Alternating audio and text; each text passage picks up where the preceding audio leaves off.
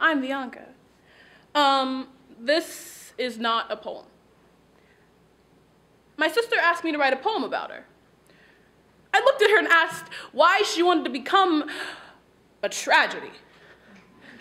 A mosh posh of metaphors swimming around an acid made of similes. I asked her why she wanted to become one of my bad memories.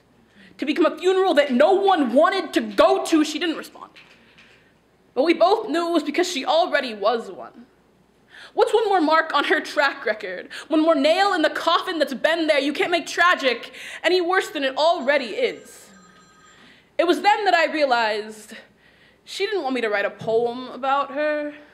No. She wanted me to write her eulogy.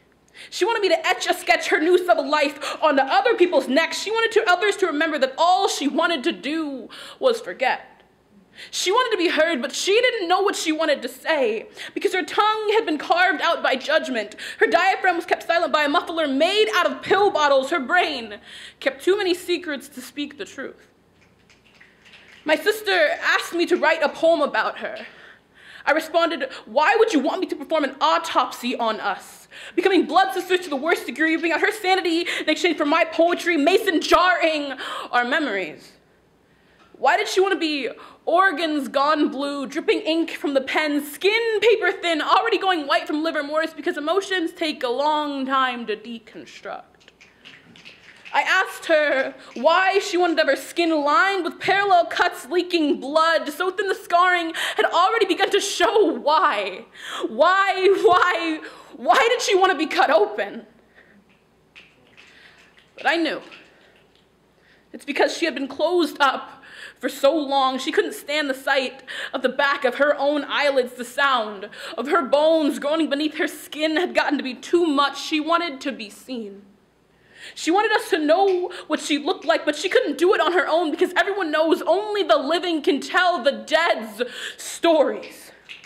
She wanted to be her own memorial, the light at the end of the pathway, but she's so quick to tell you she doesn't believe in a God. My sister wanted to be immortalized, but all bodies rot.